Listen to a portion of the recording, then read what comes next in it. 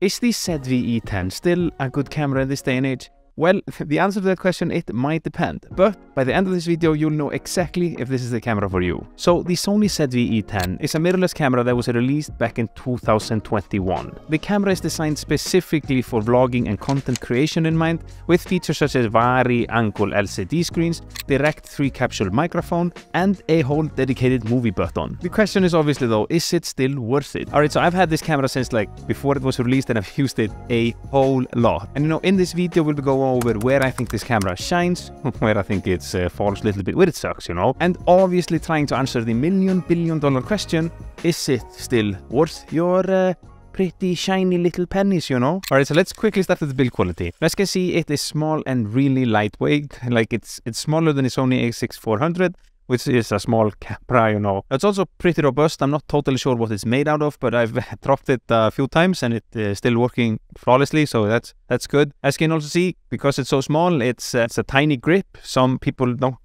might not like it, but I like that you can just put in your pocket easily and it doesn't take any, you know, space at all. It also has a flip screen, so you can, let's see if we can do it like this. You can flip the screen and like this was a game changer for Sony APS-C. I don't know if you remember, but they had like this weird flip screen once that sucked. But now this is like a game changer for vlogging and you can see yourself when you vlog. I like this a whole lot. The one thing you will also see, and I'll touch on more later in the video, it's that there is no viewfinder. I don't like that when I'm taking photography, but I mostly use it for filming, so it doesn't really matter that I don't use the viewfinder there. But it also makes the camera this small because there's no viewfinder on it, you know. What more can I say? We can talk about the battery. It's equipped with these small batteries here. When you're using one of these here, just have many of them in your backpack. These don't last that long. And then it has like this power zooming thingy that is also like a standard in the ZV lineup right now. Like they call it clear image zoom. So in a 4K footage you can zoom into 1.5x without losing any quality, and it's actually pretty nice. So it's not much more to say about the build quality of this camera. Now if you take a look at the specs, you know what's under the hood on this camera, then it's equipped with a 24.2 megapixel APS-C sensor and a Bion CX image processor, and it can shoot both stills and videos with a video resolution up to 4K 30 frames per second. Now if you want to get that super slow motion footage, you can get 120 frames per second, but then you need to go down to full HD. This camera also offers advanced autofocus technology, including real-time eye autofocus, as well as real-time tracking, which can keep your subject in focus even when they are moving. It makes keeping your subject in focus pretty easy. It also has a wide range of ISO sensitivity from 100 to 32,000, which can obviously help you in low light conditions. However, I feel that the smaller sensor in this camera, it doesn't do that well when you start to pump the ISO. You can, it's not that good there, you know. A little cool feature too is that the camera has an inbuilt intro volumeter. I know I get to say that, but basically it makes time-lapse photography super simple. You don't have to download any third-party app, anything, just do it right in the camera. It's compatible with all of the Sony's E-mount lenses because it has an E-mount, which basically allows you to get a wide variety of lenses that you can choose from. And this is something that I like so much about your Sony cameras in general, that both APS-C cameras and their full-frame cameras are equipped with E-mount lenses, so you can use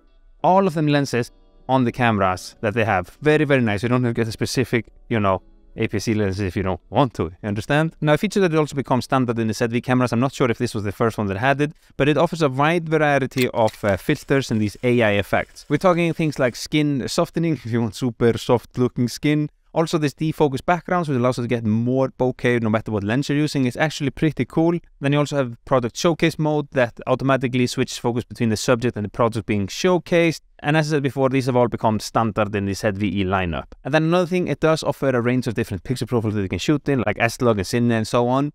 However, personally, I've never liked the like Cine 3 on the APS-C sensor, whether it is the ZV-E10 or the a6400 and so on. I just don't get it to look as nice, you know. However, for me, Cine 4 has been an absolutely, like a really nice picture profile for me to film in when I want to get a little bit more extra dynamic range and color grade my videos. So keep that in mind. And maybe, who knows, you're a god of color grading and using low profiles, and you're looking at me like, hey, I can get this Sony S-Log 3 on a APS-C sensor to look beautiful.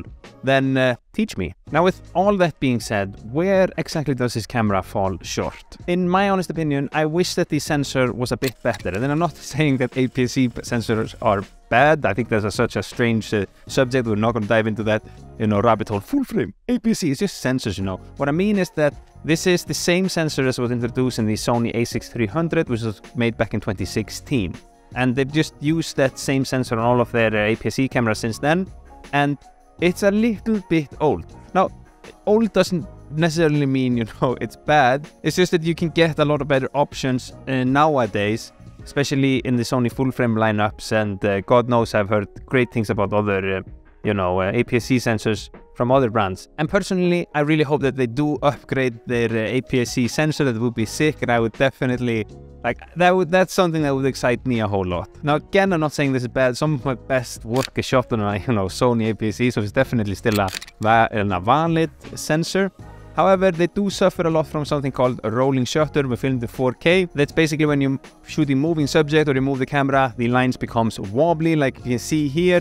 And it's something called the yellow effect, and it's not pleasing at all. I don't really like that. Now, when it comes to photography for the ZV-E10 specifically, it obviously can take good photos. I've used the Sony a6400 a lot, and as we've now established, it's the same sensor, so you can get beautiful pictures with it. However, I have the camera, it does lack a viewfinder. There's no viewfinder on it. And to me, that is actually something that I use a whole lot myself for photography. So I've just found that I mainly have just used the ZV-E10 for filming. It's fantastic for that, and it's really small. It's actually smaller than the a6400. But I wish, I just like the viewfinder when I'm taking photos. There's no viewfinder here, and I don't use the screen all the time. But for filming, I never use the viewfinder. So that is also something that you should maybe keep in mind. Now, with all that being said though, then who is this camera actually for? Well, the Sony ZV-E10 is a camera that is specifically designed for content creators and vloggers who need a lightweight, compact and a versatile camera to create high quality videos and photos for their online channels and or social medias. And that's another thing I haven't touched on really, is like the design of this camera is so minimalistic that it just makes it like really easy to operate. You don't really need like a hell of a skill like a big cinema camera or anything. You can basically just pick up this camera, and it's filled with all of these like automated options that just makes filming a breeze. Very simple. Now, other than that, it's a great little piece, but don't expect maybe, cinema level cinematography from it. But what you do get is a small body that definitely delivers on what is promised. So, it's time for the $1 billion question. Is this camera still worth it?